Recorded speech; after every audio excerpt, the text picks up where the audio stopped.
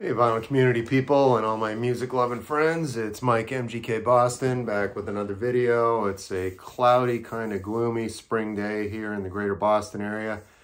Around high 40s, low 50s. It's not hardly a beach day, but you're not here for a weather forecast. You're here to talk about music, or hear me talk about music. So today's subject is basically, I went to a record show in Burlington, Massachusetts. It's about half an hour north of where I live here in Metro West. And just going to highlight, I came out with a pretty big stack that day. It was a really good show. I was there for a few hours, talked to some interesting people like you always do at these things.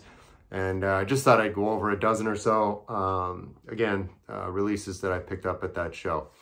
So breaking right into it, you all know if you've subscribed or watched my channel frequently, I do have a thing for classic country. Anything beyond 1980, I consider new country. There's some stuff that I like, but mostly for me, it's 60s and 70s stuff. And this is no exception. It's the Hag himself, the late great Merle Haggard. This is called My Farewell to Elvis, From Graceland to the Promised Land. This was released in '77. It sounds like when I listened to this through, I've only listened to it through once. It was cobbled together in a hurry. It's not great. I was expecting, it's all Elvis covers, of course, done by Merle Haggard and his band. Of course, Elvis Presley died in August of '77, and this was released the same year, so they must have thrown this together in a hurry. The vocal accompaniment, though, he's got the Jordanaires on here, who were Elvis's backup singers. The highlight on this is probably his version of Heartbreak Hotel. But you can see, all the other standards. Even Blue Christmas is on here, Blue Suede Shoes. Are You Lonesome Tonight? He does an okay version with that ballad. But yeah, I'm not sure if I'm going to keep this. It may go in the reject pile. I'm going to give it another listen through. I'm a big Merle Haggard fan, but again, it just sounds like this was thrown together in a hurry, and it's not great. I was expecting more of his interpretation of Elvis's songs. Like I've said before, cover versions are great, but I don't want to hear it sound just like the original. I'd like it to be interpreted by the person doing the cover, just makes it more appealing to the listener. But anyway, Merle Haggard, and that's his My Farewell to Elvis. Release date on that, '77. One more from Merle. This is much better. This is Keep Moving On. I believe the release date on this one, 1975. Yeah. So the single on this, Moving On, that was actually an American television show, something about truckers. Some guy named Claude Akins, I remember he was the actor that played the trucker guy, but I was just a child at the time. But this is really good, more traditional Merle Haggard. The highlight on this is a Dolly Parton cover here called Kentucky Gambler. That's a good honky-tonk drinking tune, if you will. Here in Frisco, a man's got to give up a lot. A lot of these are ballads. September I'm in Miami. But again, yeah, Kentucky Gambler, that's a great one. You want to look that one up. There's a couple of pictures of Merle. Here he is. A stop along the highway for a little relaxation. I don't know who that guy is with him, but and there he is with the Strangers. That was his band, Merle Haggard and the Strangers. Big band. It looks like they're on the road, of course, touring. There he is on the front. Keep Moving On. Release date on that one again, 1975. All over the place today with genres or styles, whatever you want to call them. We're into some reggae now. This release date on this one, 1982. Of course, Black Uhuru. This is probably my favorite album by these guys. They were around probably since about 71, 72. And of course, this is 10 years later. This is 1982. Produced by Sly Sylvester and Robbie Shakespeare, otherwise known as Sly and Robbie. This came out, again, like in 1982. It almost has an 80s vibe to it. Some of the synth stuff in the background, the instrumentation in this. But again, they got 3 guitarists. The vocals are great. The female lead, her name escapes me. What is her name? There's too many personnel to rhyme them all off here. But anyway, on the back, there's a couple of the guys. And yeah, this is called, of course, Chill Out. The title track is excellent. You want to look that one up. Wicked Act is very good. And Fleety Foot is another one. You can look that up. But yeah, these guys are great. I've got a bunch of Black Uhuru. I'm a big reggae guy. I really got into it when I was in university. Of course, they were on the Island label, and Island had a ton of reggae artists on that label. But yeah, Black Uhuru, getting near summer, that's when I listen to a lot of this stuff. I'm kind of one of those seasonal listeners. I do a lot of jazz and blues in the winter, and then in the summer I switch over to a lot of reggae and a lot of jam bands, that kind of thing. Goes with the seasons as the weather changes. But Black Uhuru, highly recommended that. Chill out. I was glad to find that at the show, and I got it for a pretty good price. This guy had a ton of reggae, so that was just one. I bought a couple of Bob Marley things there, but I'm not going to get into those today. I've showed Bob Marley in the past, so I wanted to show something different today. So some American indie for you. This was released in '86. These guys were out of Wisconsin, the Bodines. I believe this is their debut. Yeah, Love and Hope and Sex and Dreams. Traditional, I would call it rock and roll, maybe folk rock with, it's electric, but it's not folk. Very traditional Americana is another way to describe it. And it's actually produced by T-Bone Burnett. So anything he laid his hands on was usually a worthy talent. And these guys are no exception. This is their best. They continued to put out music into the 90s, but this was their debut, and in my opinion, their best. They came in hot. The songwriting's really good. The instrumentation's really good. Big single on this one is a song called She's a Runaway. They had a video for that on MTV and Much Music in Canada. Fade Away is another one you may recognize. But yeah, the Bodines. Love, I always get the title screwed up. Love and Hope and Sex and Dreams. 4 things going on there. The Bodines, released in 1986.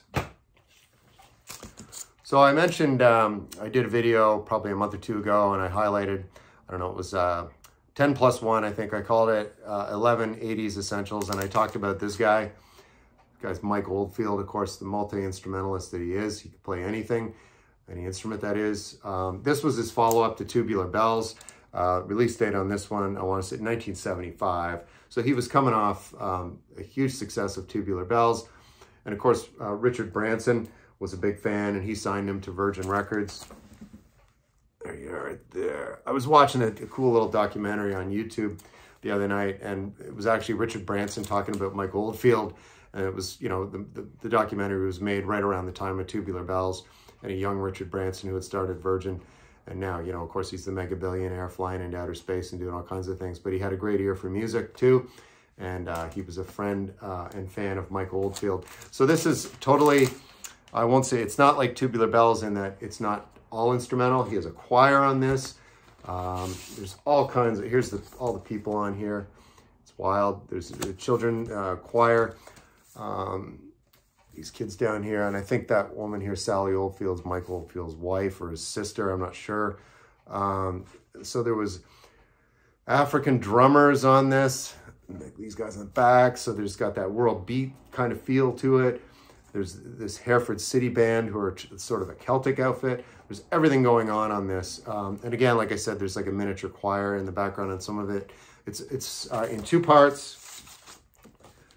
And there's actually 2 parts, and there's an actual, no, it's just 2 parts. Omadon, there's part 2, and of course, part 1. But yeah, it goes up and down. Don't put this on in a party, you'll clear the room. This is totally a listen you want. You just headphones or just put on your loudspeakers by yourself. It's just, it's contemplative music, I would call it. But man, this guy, again, the credits on the back here, I got to show this. It says Mike Oldfield plays, and there's a long list of every instrument from harp, acoustic guitar, 12-string guitar, classical guitar, glockenspiel and assorted percussion, electric organs, synthesizers. It's all over the place. And yeah, of course, all music composed by Mike Oldfield and produced and engineered by Mike Oldfield. It looks like September of 1975 was the recording date, and there he is. Speaking of contemplatives, hanging out just in deep thought. But yeah, really love this. I have a copy on CD. And again, as I've said, I'm not in the habit of duplicating what I have on CD, but I'm a huge Mike Oldfield guy, a bit of a completist at this point. So when I saw this and it's a really clean copy, I jumped all over it, and it was a great price. Again, Omadon, if you like instrumental, if you've ever heard Tubular Bells, this was a good follow-up to that. So again, Mike Oldfield, Omadon. All right, so what are we into now? All right, we're heading into the psychedelic 60s. The great kid from Scotland himself, it's Donovan. Sunshine Superman. Of course, this is biggest commercial success. This came out summer in 1976. So whatever that means, it's dedicated to the bearer of the Eastern gift. He was into a lot of mystic, not Christianity, just more like the Maharishi stuff, like the Beatles were getting into at the time. And yeah, so this, of course, the big hit, Sunshine Superman, you've probably heard that. And there's, of course, Season of the Witch. That's a great one. Bloomfield, Cooper, and Stills, Super Session, they do a great version of Season of the Witch. Look that up. I've mentioned the Super Session album before with Mike Bloomfield, Al Cooper, and Stephen Stills, and that's not to be missed either. That's a great version of the Donovan song. But again, Sunshine Superman. A friend of mine was in town for the marathon from Vancouver. Buddy of mine, Renee, I gave him a box of duplicate CDs that I had, and I gave him this Donovan Greatest Hits because I've dug deeper into Donovan and I've got most of that stuff now. So, and speaking of which, I found this as well at that show. And it's a gift from a flower to a garden, Donovan. This was, I guess, if you will, one of the first box sets. It's a double LP, recorded, came out the year after Sunshine Superman. And of course, he was on the Epic label. This is really great. I mean, the sleeve, it's a box, like I said, it's just worn over time. But the records themselves are in great shape. And as luck would have it, it comes with this nice book. And in the book, of course, are all lyric sheets with artwork to each of the compositions on the album. And it's just like it came out of the store back in 1967. This book, it's a little faded, of course, but, and then of course this is Donovan, but it's just in mint condition. Some of the highlights on this for me, Widow with Shawl, a portrait. Look that up, that's excellent. Tinker and the Crab. Song of the Naturalist's Wife, Isle of Islay. That was just the lyric sheet that I just showed you. I'm probably pronouncing that incorrectly. Isle of Islay or Islay. And Lay of the Last Tinker. I mean, it's a double LP, as I said.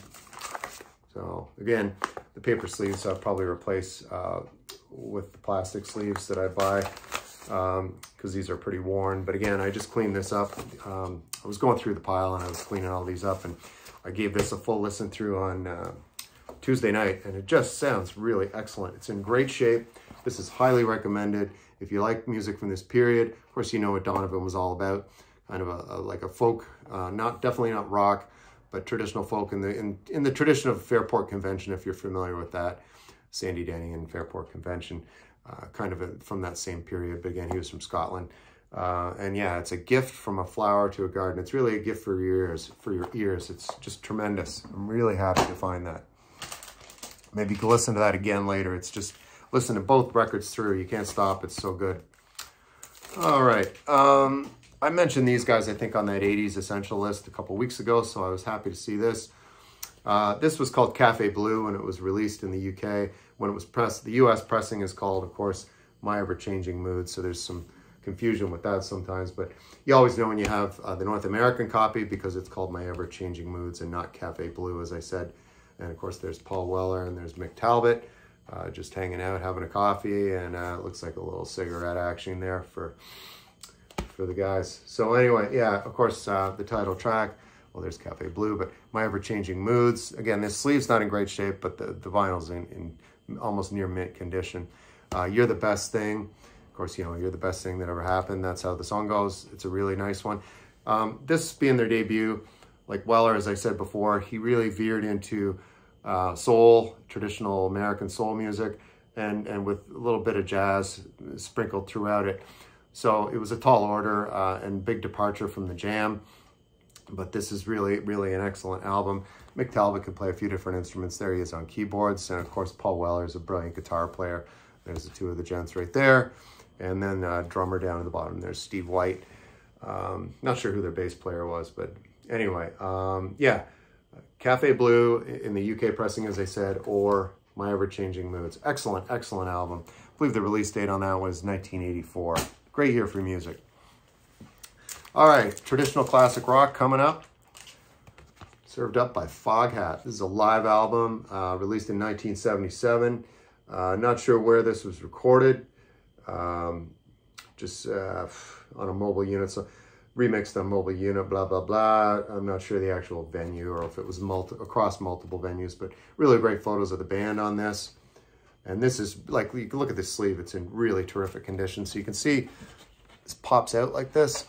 So when you pull this out, there's a collage of the band, right? Man, if that doesn't scream 1977, I don't know what does. Look at that photo there. They're probably in their tour van, you know, and they're in some seedy motel, up to no good. And these look like fans. They're all wearing hats with fog. Yeah, so just really wicked band. Always thought they were American, but they're actually from England. They sound kind of in the same vein as like a Bad Company, traditional Midwestern classic rock, but I really dig Foghat.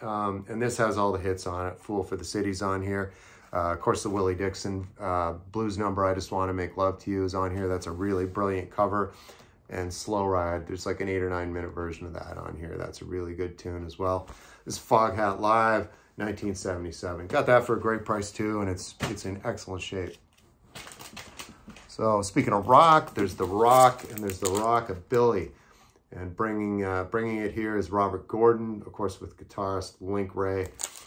This is called Fresh Fish Special, of course, named after, look at that haircut, Elvis Presley, I guess in whatever movie it was, might have been Jailhouse Rock, as the story goes. So that was the name of a haircut that Elvis sported in the movie Jailhouse Rock.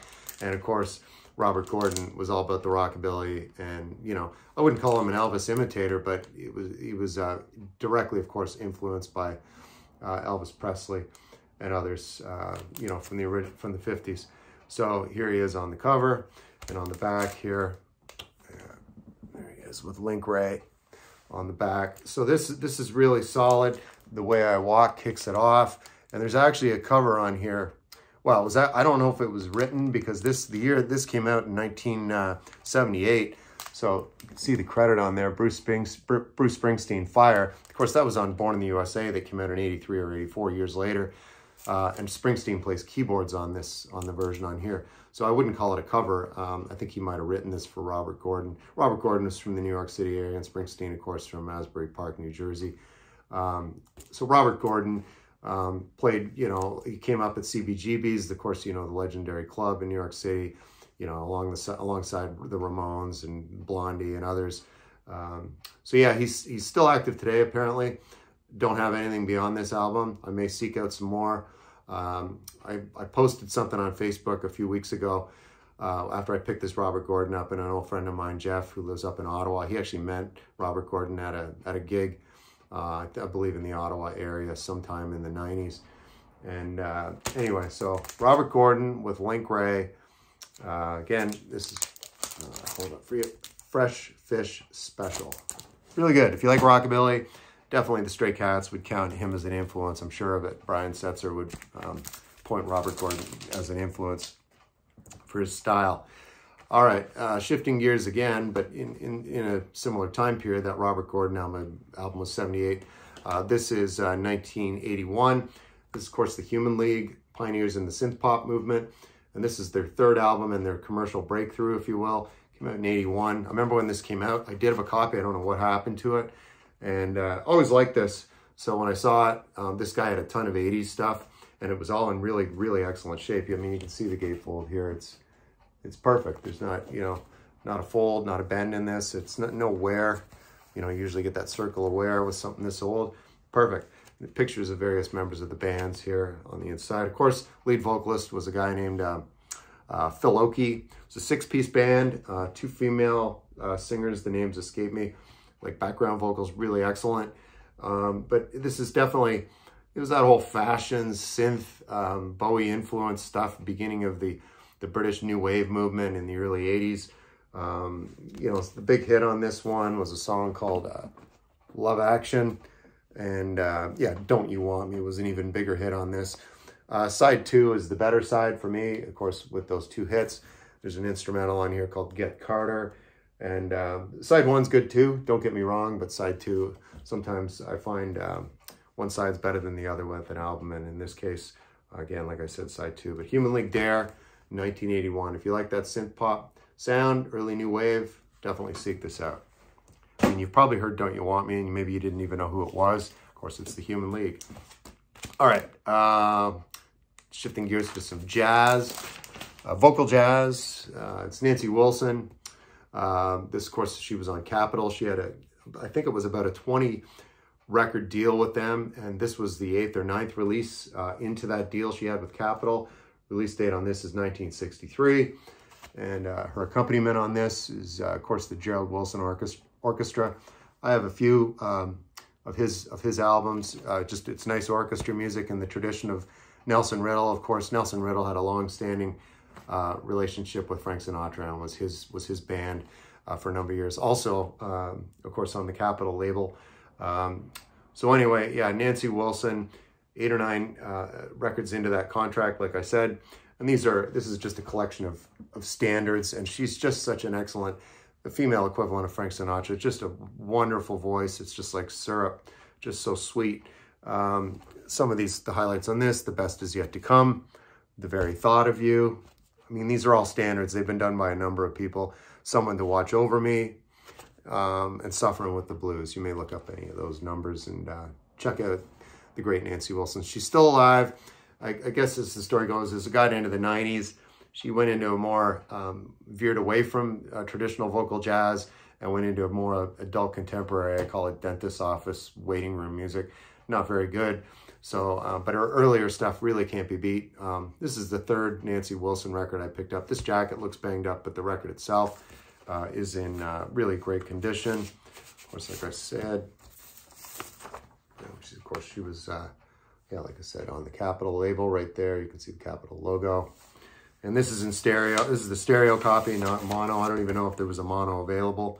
I don't get down in the weeds with mono versus stereo. I know a lot of the vinyl community guys, that's their trip.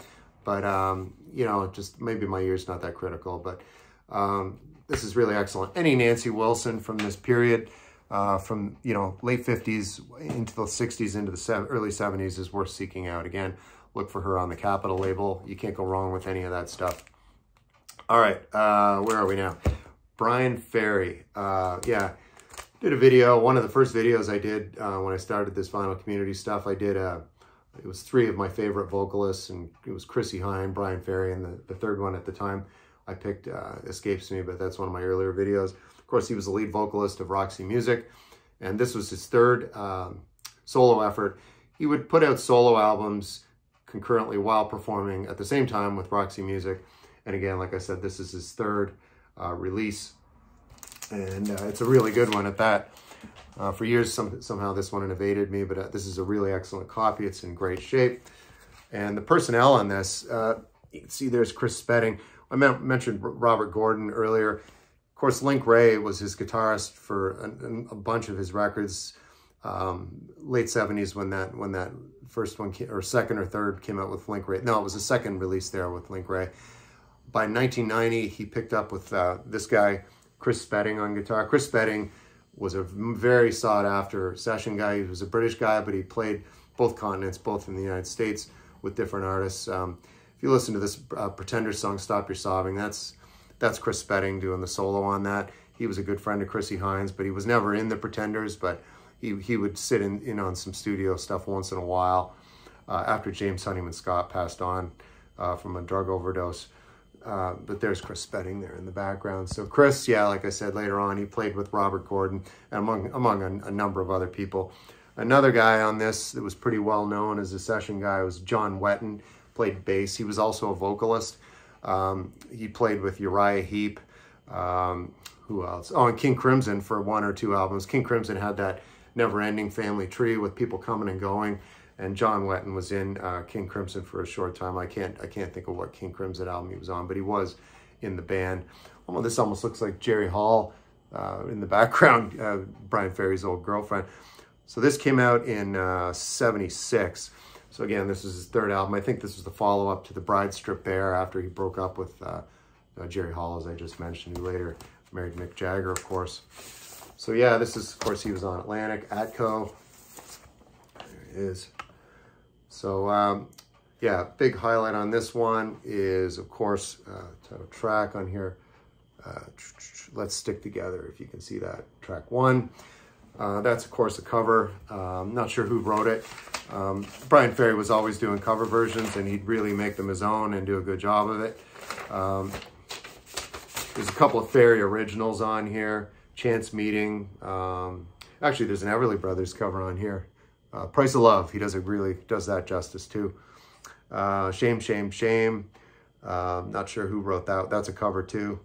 It says Reed. I don't think it's Lou Reed, but I could be wrong. And Casanova is a nice ballad on this. But yeah, Brian Ferry, Let's Stick Together, 1976, the release date on that. Really great singer. And speaking of John Wetton, the guy I mentioned that was playing bass on that. And by the way, I'd be remiss if I didn't mention this sax player. This guy named Chris Mercer. I don't know much about him, but I was listening to this last night, and I was like, man, that sounds just like Andy McKay. I'm a big Roxy Music fan, and Andy McKay was there. They had a full-time saxophone player, and that was Andy McKay. You'd swear you were listening to Roxy Music on the title track. There's a sax solo, and it sounds just like Andy McKay, but of course, it's this guy, Chris Mercer. I'm going to look up some more and see who else he played with. Again, Ferry would have these session guys coming and going on his solo albums. Never had always the same band until later on.